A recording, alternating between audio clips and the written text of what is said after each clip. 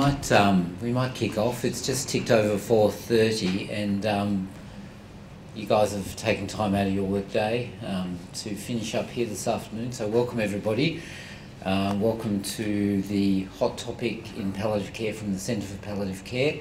I'm Mark Bowie, who I'm sort of co-acting director while Peter Hudson's away on a Fulbright scholarship in New York. So welcome from his behalf and our behalf as well today.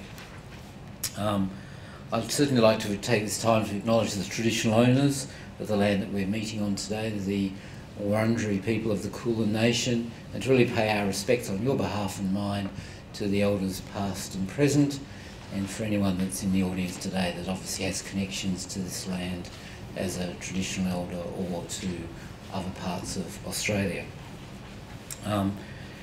It's great to see so many of you here. This is an important and exciting topic from our point of view. We're taking a bit of time at the moment in St Vincent's and with our VCCC chair in the Centre for Palliative Care to be looking at some of the vulnerable populations that we are working with, and obviously people who are in the prison system under correctional health are those vulnerable populations.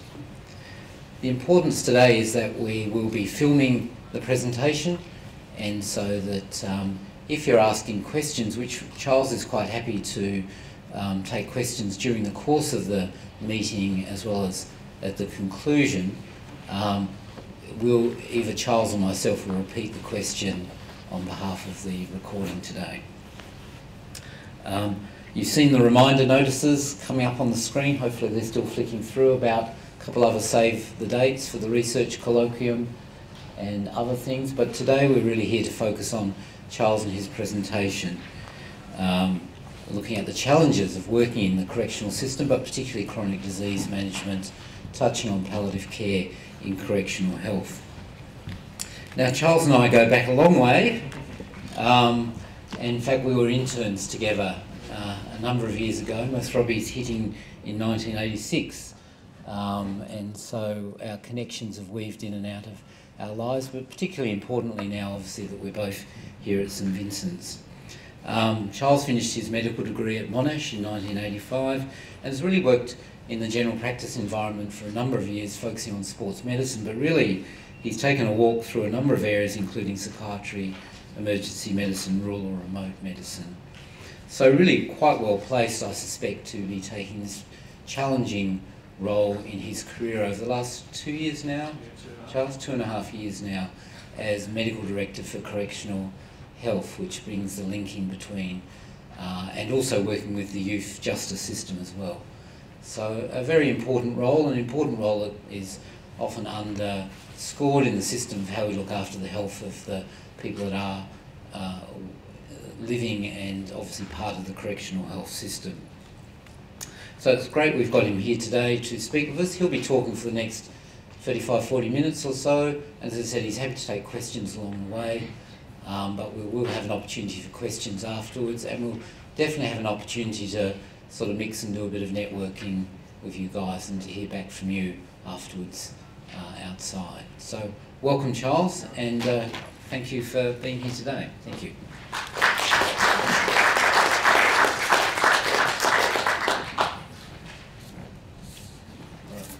Thank you very much, Mark, and thank you for inviting me to speak about the challenges of chronic disease management in the prison population.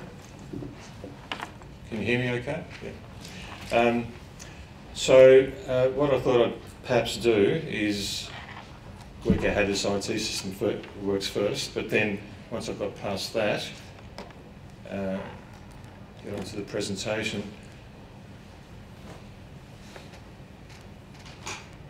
And as Mark said, if you have any questions for me during the course of this presentation and afterwards, I'm more than happy to answer your questions. As Mark said, I'm the Medical Director of St Vincent's Correctional Health, which covers both Portfield Prison and Juvenile Justice, which is at the moment at Malmesbury, Parkville and Greville Unit at Barwon Prison. I'm mainly going to talk about the adult prison population tonight. What I thought I'd do is give you a bit of an order of events for presentations. We're going to talk about St Vincent Correctional Health Service. Then we're going to touch on some prisoner demographics in Australia and Victoria. Followed by that, we're going to talk about the chronic diseases that we find, and really in relation to what we manage at Port Phillip Prison. And then go on to discuss some specific disease management and prevention programs. Then I'll touch on some challenges that we have in the adult prison population and challenges of managing their chronic diseases. And then I've got 3 case studies which I think are quite interesting and do highlight some of the complexities and difficulties in managing prisoners. And followed by that, at the end, I'll have a bit of a dabble in discussion of palliative care and also discuss some of the deaths that we've had over the last couple of years for patients who have been accommodated at Port Phillip Prison. So before I go on, it might be a good time also to remind everyone that I've actually had to get permission by G4S Security Services, who are the prison management at Port Phillip Prison, and also Justice Health, who provide the clinical governance for all the health services across Victorian prisons, to get their permission to show these, this presentation and also the data, and some of which comes from Justice Health, electronic medical record, which is called J-Care. All right. So any discussion about St Vincent's Correctional Health would be remiss if we didn't talk about the Sisters of Charity, who came out in 1821 from Ireland to set up healthcare for the condemned, the convicts in New South Wales. Following that, they set up a healthcare service at Long Bay Prison, and over the last 30 years, St Vincent's Hospital here in Melbourne has been providing tertiary healthcare services to the prison population, and that includes when Pentridge was opened until it closed in 1997, where some of those inmates were moved over to Port Phillip Prison. It's also worth noting that the contract that St Vincent's Correctional Health has to provide health services to prisoners has actually recently been renegotiated, and so we now have another 10 years starting in September 17 with an optional 10 years on top of that. So that all takes up to 50 years by the time we get through that next 20-year contract and beyond. So, St Vincent's Correctional Health, what are we about? Well, we're about the St Vincent's mission, and the mission is all about contributing to patients' health and well-being while they're in custody, to reduce the burden of disease for our patients, their families, and the wider community. That's the front entrance of Port Phillip Prison, which is out in Truganina, or Laverton North. If you want an aerial view of Port Phillip Prison, you just have to watch the Channel 7 News at 6 o'clock.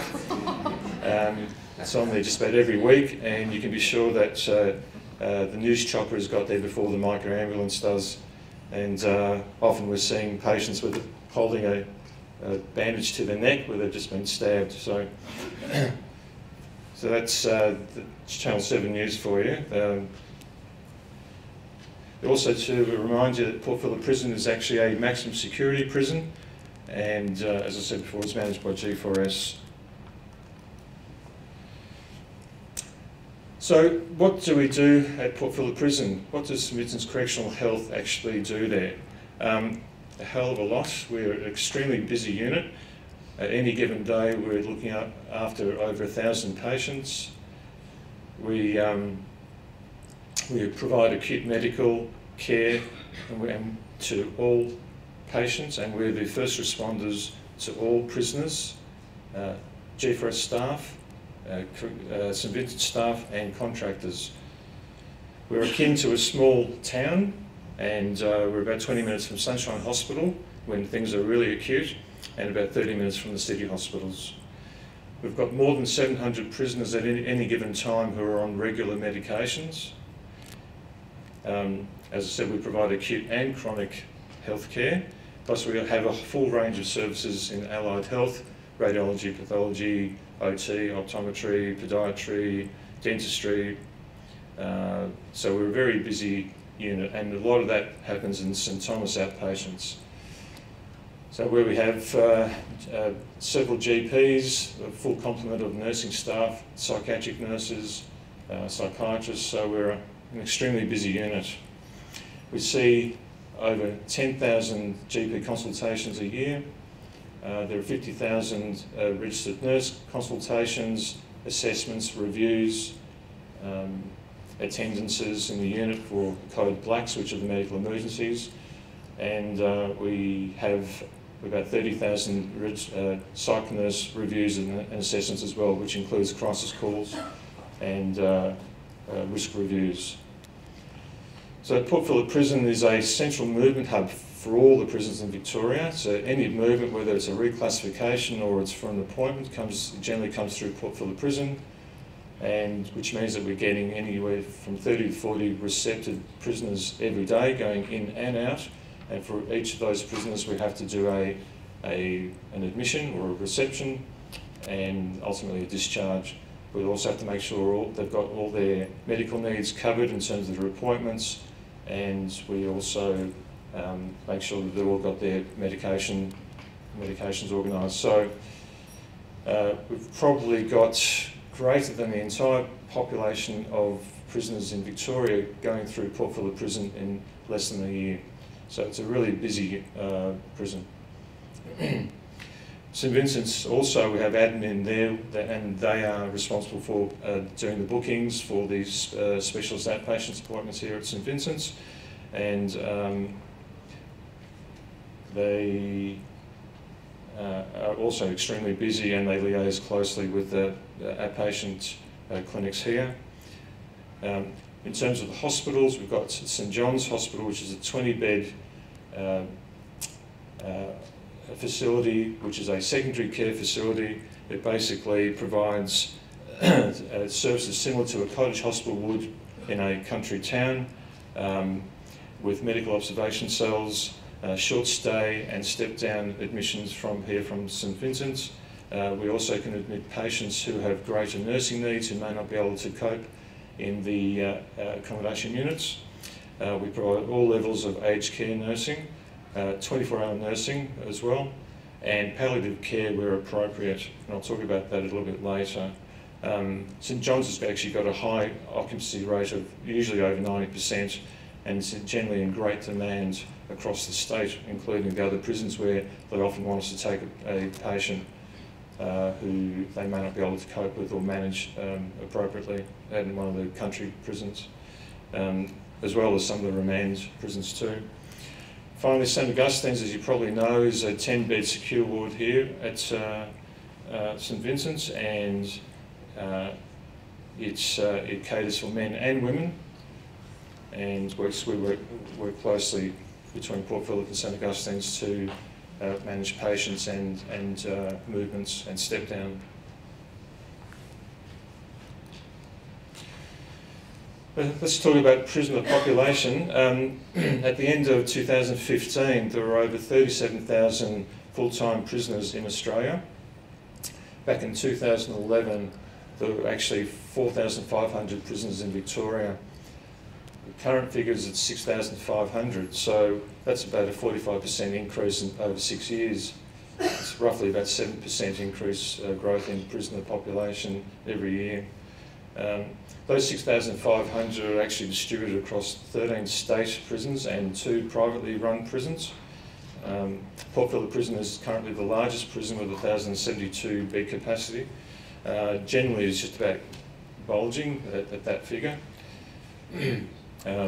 Coming online later this year is Ravenhall Prison, which will be the 3rd private prison, and that will be initially set up for 1,000 beds, and with the capacity to get an extra 300 beds online. And at the current rate of growth of 7% per year, it won't take long before those 1,300 beds are actually required. Within Ravenhall also there's 75 psychiatric beds as well. Are there any questions so far? Looking at some of the demographics with sex and age, the Australian experience, when you look at the Australian Institute of Health and Welfare, talks about 92% of prisoners across Australia are male. And in Victoria, that figure is probably a little bit closer to 6% of females and 94% male. When we look at age distribution, you can see there that 40% of males are over 35 years of age, and only 12% are actually over 45. And that over 45-year-old age group would be where you would expect to have the biggest chronic disease burden and demands on resources. So what do I mean by chronic disease burden in the prisoner population? Well, this list reflects not only the most common areas of disease, but also the chronic diseases that demand the greatest economics and resources to manage them. There are approximately 54% of prisoners at Port Phillip Prison that are on a chronic healthcare plan. The Australian Institute of Health and Welfare talks about 32% of Australian prisoners have got a chronic disease, and that appears to be consistent with our experience at Port Phillip Prison as well. It also means that if 54% have got chronic healthcare plans and 32% have got chronic disease, the other 22% who have a chronic healthcare plan fall into what I would call a non-medical category, which looks at mainly risk prevention, risk disease and prevention, disease risk and prevention, thank you, and I'll show you that in a moment. So if we look at mental health, that's by far the biggest burden on economics and resources, and the largest diagnostic category.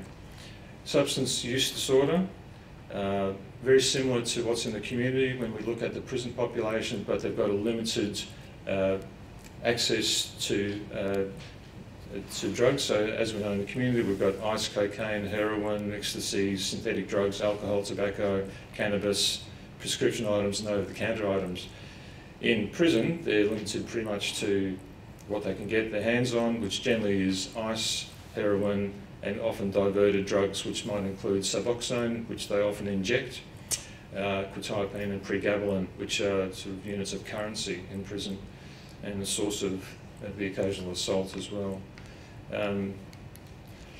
Asthma has probably got a prevalence in prison similar to the community, and then we have all the usual diseases like heart disease, heart failure, atrial fibrillation, acute coronary syndrome, liver disease. Generally, by far the largest component of liver disease we see in the prison population is hepatitis C infection, and we've got other diseases affecting the liver like hepatitis B. We've also got alcoholic liver disease, and we see the full gamut of cirrhosis, hepatomas, liver failure, and including end stage with encephalopathy. Epilepsy is a little bit of a tricky one. True epilepsy is probably not that common, and it can be difficult to distinguish between true epileptiform activity and pseudo-seizures, but most common form of seizure activity you see in the prison population is related to drug withdrawal. Diabetes, we mostly see, as in the community, we see type 2 diabetics. There are a few type 1s, and with the thing that happens in prison, especially with the sentenced prisoners, they tend to, over time, they tend to put on weight because they've never eaten so well in their lives. They often lack exercise, and they often make poor dietary choices. So they're risk factors for heart disease, increased cholesterol, diabetes, they all increase in prison.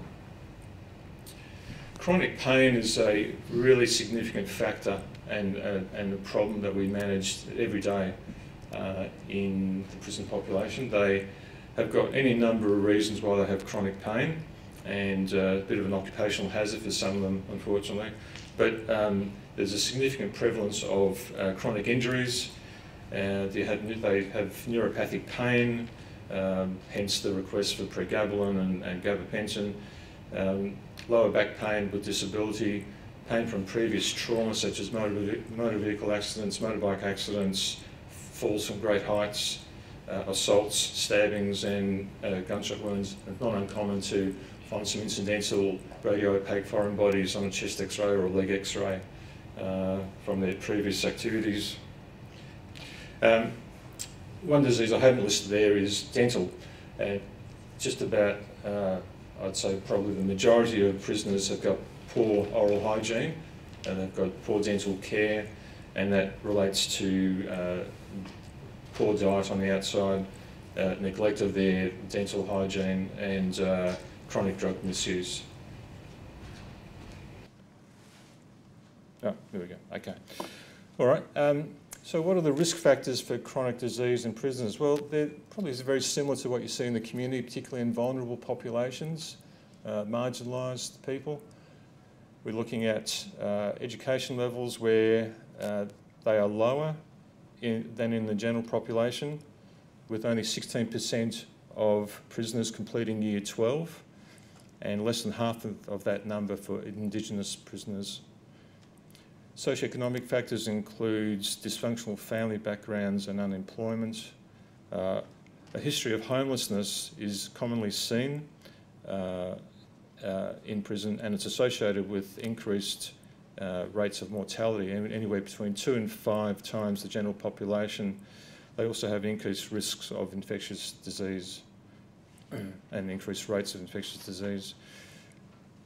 Correctional patients with a history of mental illness often present with high-risk behaviours, including illicit drug use, polysubstance abuse, intravenous drug use, sharing of injecting equipment, and unsafe sex practices. And I read that when assessed in prison, almost half of patients are diagnosed with a mental health condition, including alcohol and other drug misuse, and this appears to be consistent with what we see at Port Phillip as well. All right, so what are the chronic diseases? And generally we go by the chronic healthcare plans that we perform on all patients where indicated. By far the biggest number of chronic healthcare plans and therefore disease burden that we see in prison relates to mental illness.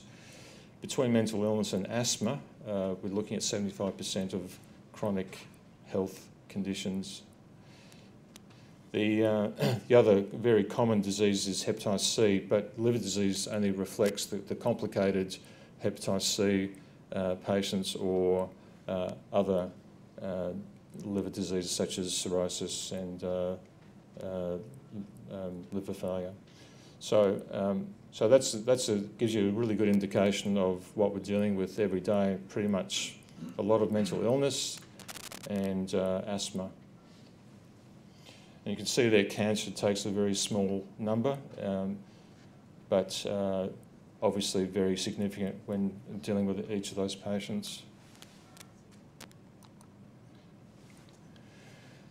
If we look at the top three chronic disease burdens, as I said, the first one would be mental illnesses, and you know, these chronic diseases, these chronic mental illnesses, they demand enormous burden, and they often require fairly considerable amount of psychiatric counselling, psychiatrist reviews, crisis calls, assessments and management of suicide and self-harm.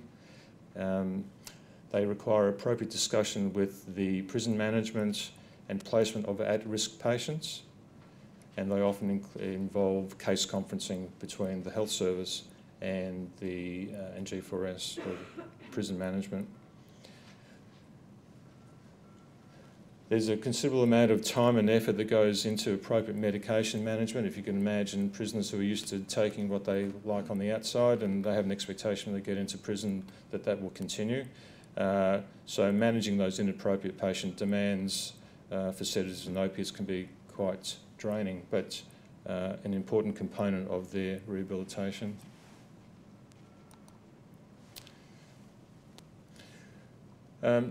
Asthma, anywhere between 21 and 30% of patients in prison have asthma and have a history of asthma.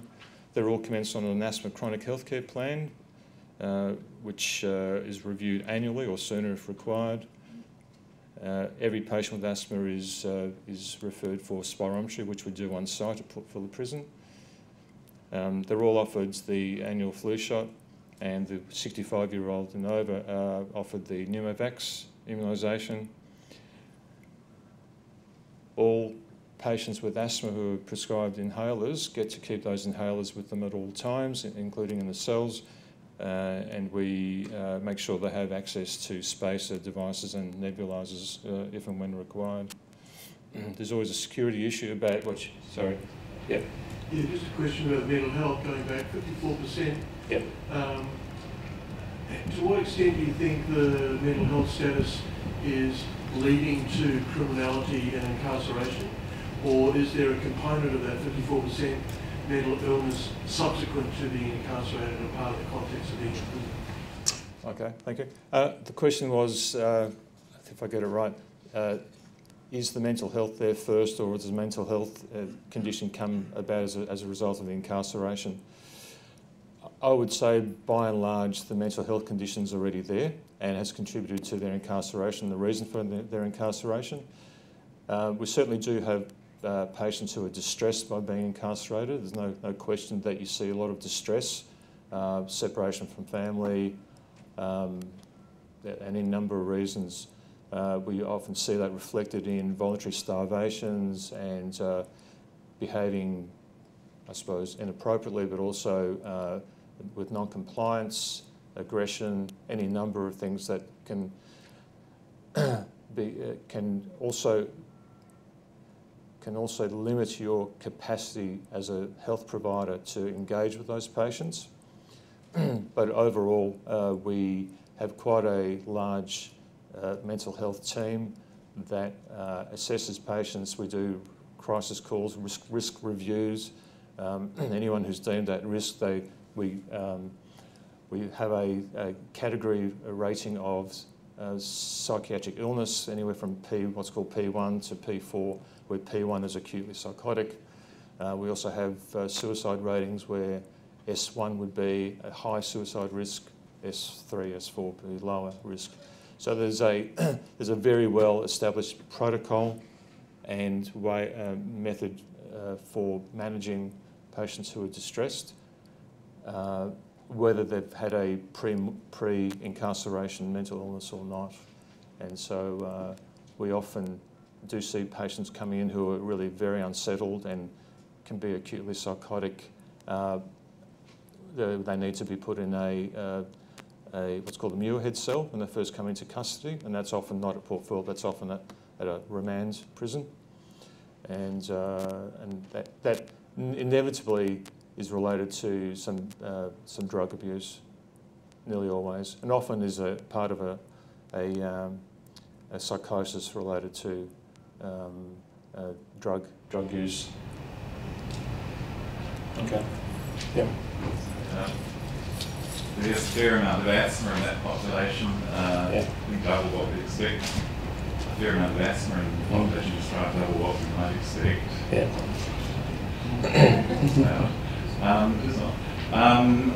Is this asthma you're talking about here, or COPD? Is it pure asthma? No, it's asthma, and I suppose the bar is set fairly low for asthma, so anyone who says they've got a history of asthma may have used a puffer within the last 12 months. We would categorise them as asthmatic. If we've got some doubt that they're asthmatic, we can simply do a spirometry and with a pre and post Ventolin as well. But I imagine you would have a lot of COPD as well? Well, interestingly, probably not as much as you would see in the general population. As you probably know, we banned tobacco smoking in the prison population probably about a year ago. There is still, they still smoke, but it's called tobacco, where they dry up some tea leaves, wrap it up in a paper and set that alight. But certainly we do see COPD. The severity of the COPD is much less prominent to what I remember when Mark and I were interns and young residents, probably just don't see that level of severity like we used to, including in the prison population. Okay. All right, so we'll just move on to the next slide. Excuse me. So the hepatitis C, chronic hepatitis C infection is the third largest burden on medical resources. In Victorian prisons, the seroprevalence of Hep C virus is over 30%. If you look at the anti-Hep C antibodies, you'll find those in anywhere between 35 and 50% of full-time prisoners. Females are twice as likely as male to be Hep C positive. Mode of transmission is generally through intravenous drug use with the sharing of needles and equipment, and to a lesser extent tattooing, homemade tattoo equipment, which still happens, and we still see homemade tattoos that get infected and have to treat those. We provide bloodborne virus and sexually transmitted infection testing for all new receptions. They have the option to decline those, but we certainly encourage them. And with regard to harm minimisation, one of the big things that's come out over the last 12 months has been the state funding for the statewide hepatitis program throughout Victorian prisons. And over the last 12 months, there's been a I'm just having a look here. There has been. So just going back a step, so it's hepatitis C virus, the reason for the hepatitis program, there was a 9.4% hepatitis C virus incidence amongst people who inject drugs, being one of the harm reduction strategies. We also include other things like access to bleach to clean injecting equipment, and also access to the OSTP program, which is the opioid substitution program. 49% report injecting drug use in follow-up post-Hep C treatment. So even though you might treat them for hepatitis C, they continue to use drugs and inject. They also continue to share apparatus, with 31%, even though they've been treated, would still be sharing their apparatus. The reason for the importance of the statewide Hep C program is that between 5,000 and 10,000 inmates are released from prison into the community every year. There was a significant injection of money, as I said, to eradicate Hep C from the community, and the target is 80% reduction of Hep C prevalence by 2020.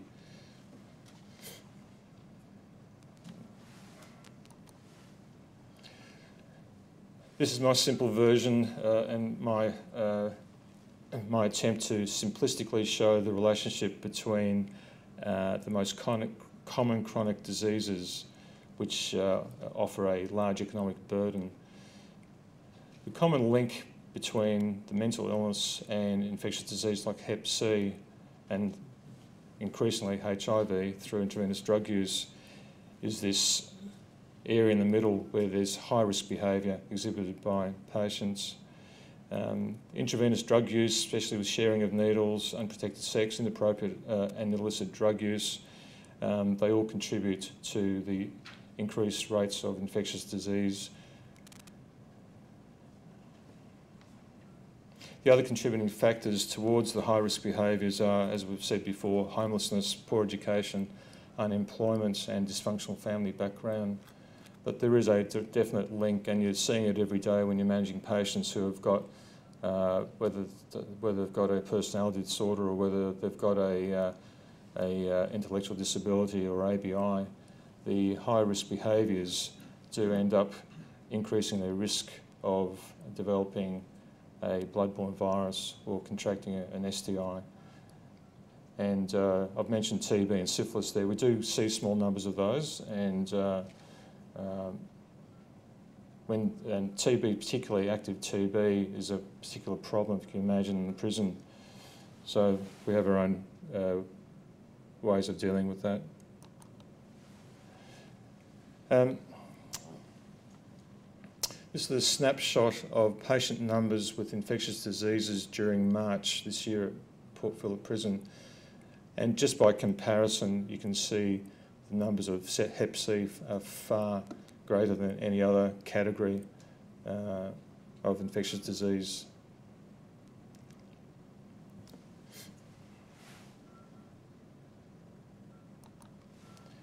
All right, so how do we prevent infectious diseases in prison? Well, if we look at bloodborne viruses, we provide education and counselling, and there is an immunisation bloodborne virus nurse. She's trained and she's credentialed to provide immunisations, including for Hep B immunisation and counselling. Bleach is available in the accommodation units for those who are using equipment to inject, particularly shared equipment. The other important preventive measure, harm minimisation measure, is the opioid substitution treatment program, which I'll talk about shortly. For sexually transmitted infections, again, there's education and counselling, and commonly we see chlamydia, the occasional gonorrhea, and every now and then early latent syphilis. And there are condoms available in the medical centre.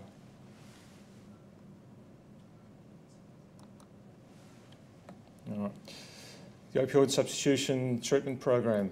Well, it's basically methadone or Suboxone at the moment.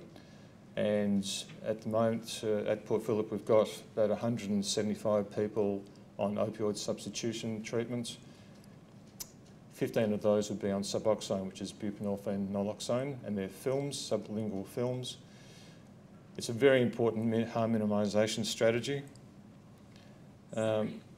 The methadone is the preferred drug, and Justice Health have put out revised guidelines last year, in fact 2015, where methadone is the preferred drug, and that's mainly because Suboxone is more easily diverted and tends to be, as I said, melted or dissolved and injected.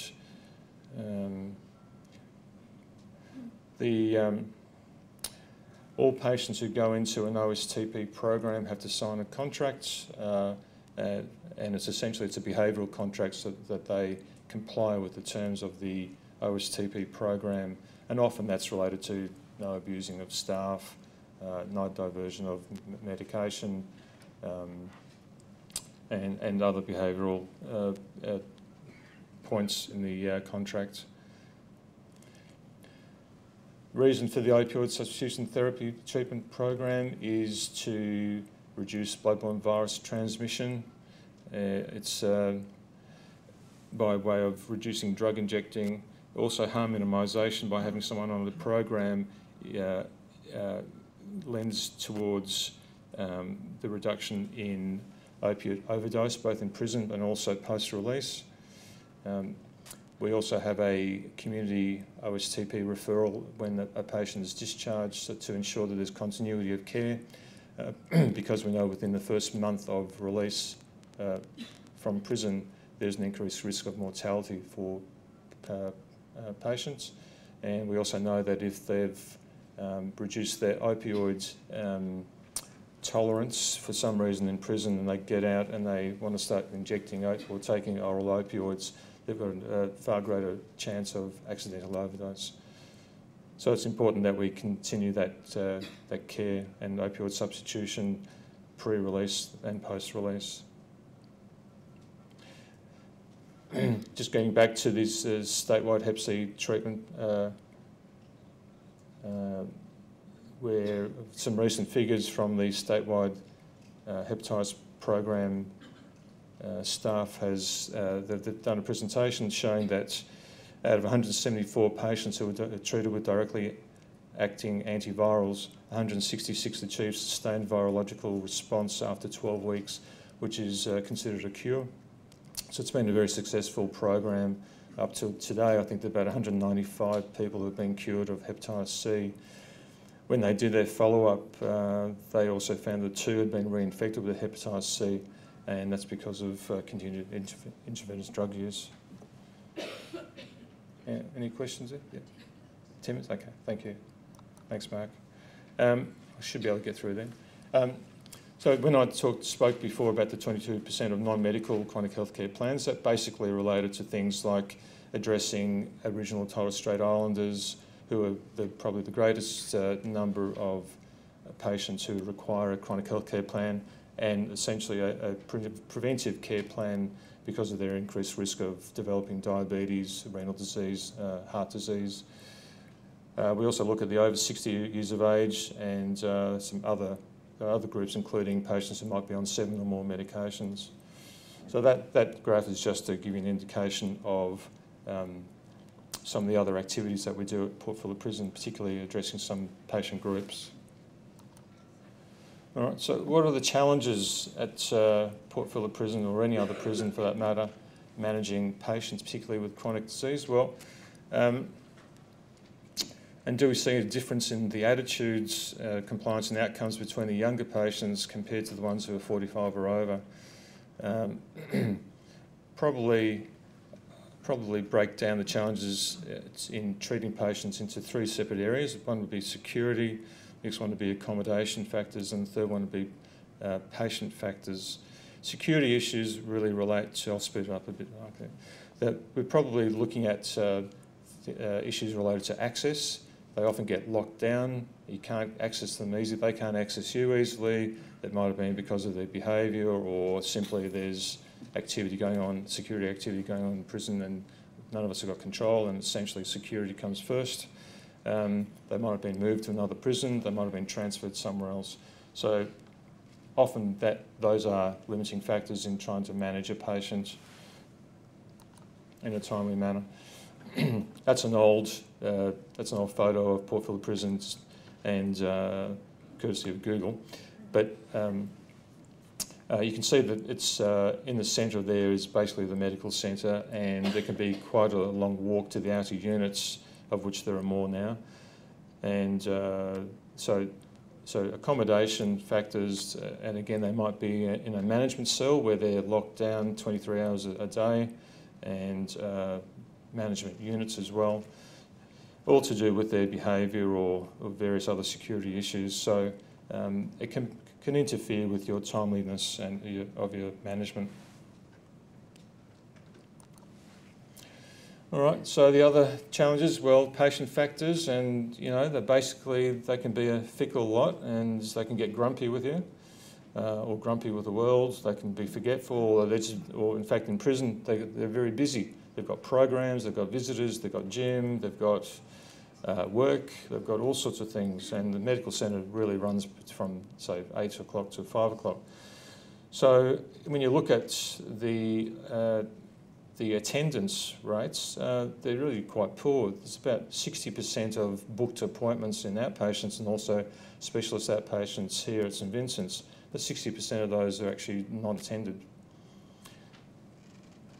About 25% are actually refused, flat out refused.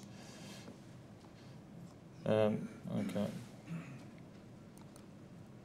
All right, so what I'll do now is just talk about 3 case studies, because I think that lends itself to some of the chronic disease discussion, and also towards the palliative care that I'll mention at the end.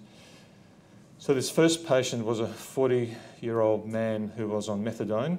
He had a history of chronic Hep C infection, which had resulted in cirrhosis and portal hypertension, and ultimately ascites and peripheral edema. He'd been treated with diuretics and lactulose, and had been stable for a while, but all of a sudden, over a period of days, he dropped his potassium, magnesium levels to the point where he actually collapsed.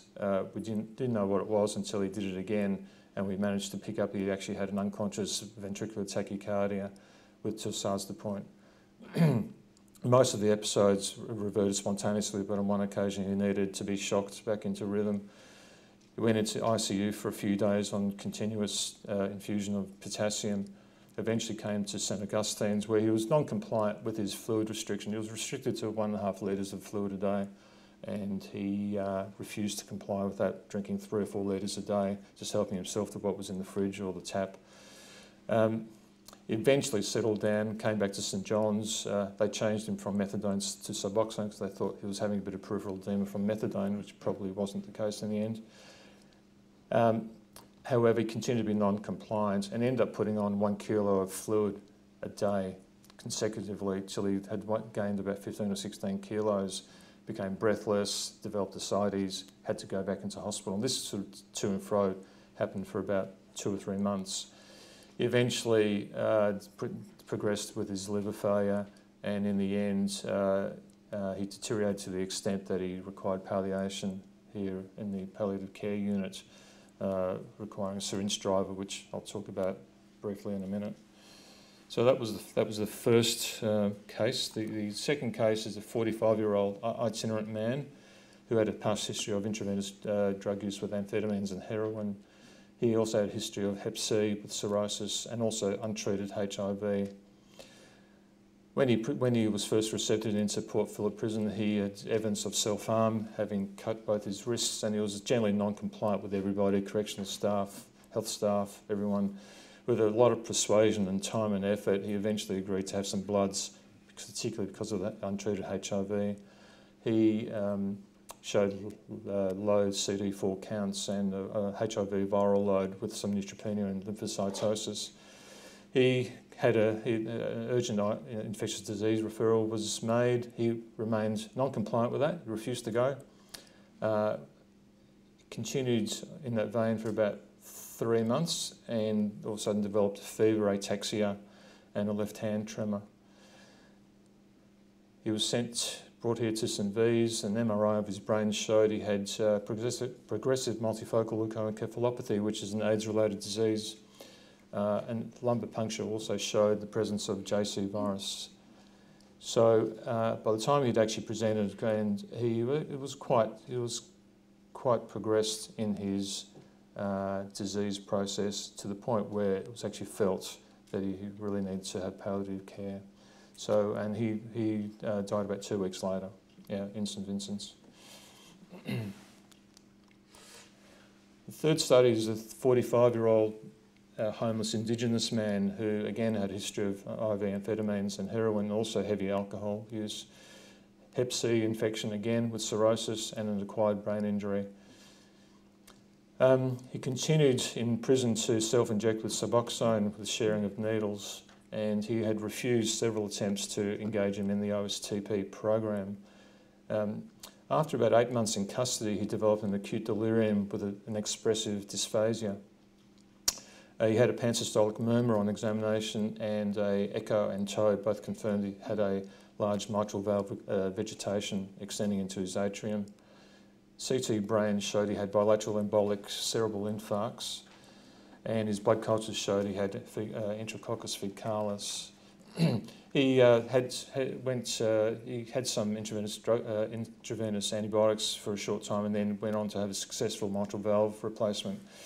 Went into rehab. While he was in hospital, he got released from prison. He then absconded and then represented 2 months later with a recurrent septicemia, no doubt from repeated intravenous drug use.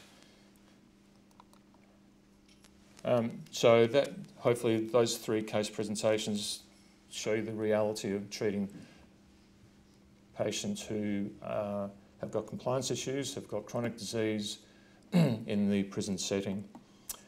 I'll just talk about St Vincent's Correctional Health and palliative care.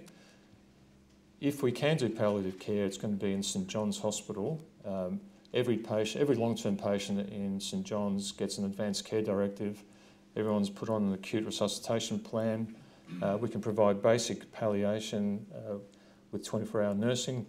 It usually would mean a single room if there's one available, and also means we need to have increased access to the patient. To do that, we need increased resources like a personal care assistant, an extra nurse perhaps, and certainly G4S to be on board in terms of increased security presence, which is required.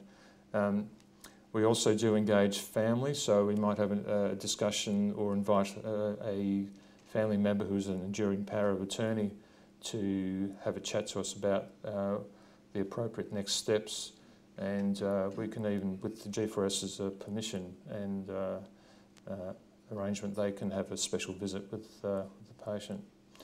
Challenges of providing palliative care in any prison, particularly our Port Phillip prison, is that we actually don't have any palliative care trained nursing staff. Because of security risks related to having IV tubing, we actually don't have any IV tubes or syringe drivers as a routine. We did get permission to have one patient with a PICC line for a few weeks last year, but that was quite extraordinary. All right, I'll just quickly mention causes. Are we going all right for time, Mark? Yeah, okay. I'll just quickly mention this, just out of interest, over the last, say, perhaps in 2015-16, we had roughly about 15 deaths of patients who were accommodated at Port Phillip Prison. Nearly half of those were cardiac-related deaths. One was undetermined. If you look at the comorbidities of particularly the cardiac-related deaths, out of the 7 patients, 5 of those actually had cancer, a history of cancer. So I thought that was quite significant. Out of 7 cardiac deaths, 5 of those had actually had a history of cancer, and about 4 of them actually had colorectal cancer.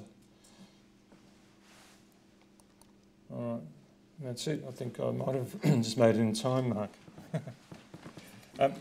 Are there any questions? Yeah.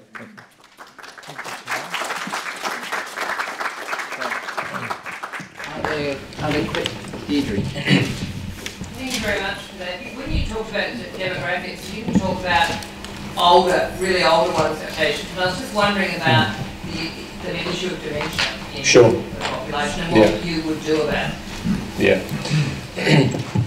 So we certainly have had demented patients. We've actually had end-stage demented patients as well, where just as I said, they've required personal care assistance, access to the patients almost 24 hours a day because of their wandering and their falling over, and so we can accommodate that. It does take an extra resource.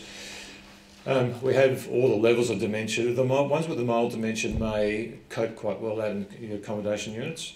The ones who are maybe a little bit more disabled and unable to care for themselves might have a carer attached to them by G4S, so they'll select a carer who gets paid a little bit more to provide that personal care out in the unit. But when they get to the point where they can't actually manage in the unit, and we get to know those ones because they have the falls, or we get reports that they're not taking their medication, that sort of thing. So we can actually admit them to St John's. Yeah, so we do address the demented patients in, I suppose, in an informal way. We do have some policies or guidelines about how to look after patients who might have a cognitive impairment, particularly if they've been assaulted, and we make sure that anyone who's been assaulted, we review those, addressing the possibility that has this patient who's been assaulted, do they actually have an underlying cognitive impairment or a mental health condition that we need to take more formal steps of following up rather than leaving them to come back and see you because they may forget. Okay. Any other questions? Sorry, the mic's not working. Okay. You have to shout. In terms of multiculturalism, is there capacity to be inclusive of traditional medicine or traditional care strategies within the medicine and the other care that you Do you mean things like Chinese medicine? Or? Yeah. Well, we don't at the moment. We have a formulary which is dictated to us by St Vincent's, and we stick to the St Vincent's formulary. We haven't had really much of a calling, to be honest, for any traditional medicines. Yes. Yeah. What about Indigenous Australians and spiritual care and other things like that? We certainly have pastoral care. Yeah, we also have an Aboriginal health nurse whose primary objective is to manage and take care of the Aboriginal Torres Strait Island population and ensure their needs are met from a healthcare perspective. Do you think any of the non-compliance for treatment, refusal of treatment, is in any way linked to a cultural misunderstanding and which might be informing expectations of care that you're not able to provide? It's possible. I think when we have somebody who doesn't speak English, for instance, we'll get an interpreter involved. So we have had instances where patients have missed appointments, and it's not that they refused the appointments, they actually didn't understand what they were required to attend. Or we've had patients who have missed medications because they didn't understand the reason for the medication. Even though sometimes a co-prisoner or an inmate will actually be a translator for his cellie, so that and at other times you need to get onto the phone interpreter service to assist you. So there can certainly be problems in translation. In terms of cultural, it's not something that's been a significant factor, I don't think. But certainly interpretation and understanding of what we're trying to manage by a patient doesn't speak English can certainly be a significant factor. Yeah. I just want to know if there's challenges with securing an earlier release for patients that are in a terminal phase of their illness, for family to visit and things like that. So I guess the question was patients who are in the terminal phase and coming up for release, and do you mean things like mercy pleas? Yeah. So Justice Health are they're the primary decision makers when it comes to putting in a mercy plea. They will certainly ask us for a report, which may be a contributor towards the mercy plea, which will go to, well, actually it's hard to know where it goes to exactly. It might be the commissioner, it might be even the minister, but the management of terminally ill patients, generally, once they get to that stage, they will often be in hospital, and then you've got the oncologists and the other specialist units looking after them. If there is a requirement for a letter, for instance, that needs to be provided by that patient's guardian or by the legal team, that's usually done in conjunction with often myself and also as treating specialist. But the outcome is totally variable. We really have no idea. And often patients who are terminally ill might put in a request for early release as part of a mercy plea, and they're refused. Yeah. Yep. Yep. I'm just really shocked by the statistics that more than 50% of the prisoners are suffering from mental health. Mm-hmm. Is that right? Yep. So do you have any sort of screening prior to putting them into prison to see whether those people with mental health can be helped, or the crimes that they've committed are due to their mental health, or are we putting... Sure. Because if somebody is ill, mentally ill, and they commit a crime, I mean, certainly I wouldn't put them as in the same category as a person with no mental health. Yeah, I think that probably the courts have a different view, and I probably can't answer that question for you, because I see them once they've come in through the door. I don't see them before they present for either being remanded or sentenced. So I can't really answer that for you, but certainly when we look at mental health conditions, that's the whole array of Axis 1 and Axis 2. So it's, we certainly do see patients who are acutely psychotic from time to time, but the reality is the majority of those patients do have some understanding of their actions and why they're in prison. Got time for one last question, just to the back there. I guess I'm surprised that I work in cancer hospital, and I'm surprised at the very small percentage of the population that would have cancer or die from cancer. Yeah. Cancer. Yeah, so that graph I showed you were the patients who had active cancer at the time. Yeah. And I guess, so prisoners with cancer would be treated in oncology centres and have specialist treatment when they go to those, when they go outside the prison. Could it be assumed that they would be getting the specialist care that they might need? So when they're released, you mean? Back in prison? Oh, back in prison. Yeah, absolutely. They've got access to... Yeah, so the question is, do the cancer patients have access to oncology and cancer services? Absolutely. In fact, I think they get excellent care and very good access to oncology services, day treatment centres, and radiotherapy, which includes also not just at St Vincent's, but also going out to Peter MacCallum Cancer Institute. So we make sure that they're a priority when it comes to getting treatment and making sure that they get on the bus to get to wherever they need to go. Absolutely, yeah. All right. Okay, so thank you very much. Thank you for listening to me.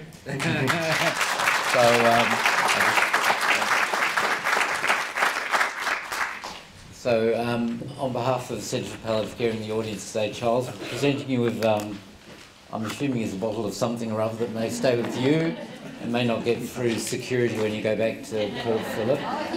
But it's very instructive hearing from Charles, because the interface between what's happening at Port Phillip and what's happening at St Vincent's often seems quite distant, and it is physically, but often there's a lot of similar issues that we're working through when these patients come to us. So it's very informative to hear that even though the population is minimal in terms of the sense of cancer population, but it does predominate the work and the patients that flow into us, so we can corroborate what Charles is saying. And also, though, we are very mindful of the mental health issues in caring for people in a palliative care environment, but also then the subsequent consequence of the social and mental health issues that sit with the family and the carers who are actually part of this as well, which often gets missed sometimes, obviously for prisoners that are in the prisons but are with us here at St Vincent. So thank you again, Charles, and look forward to our ongoing connection. So thank you.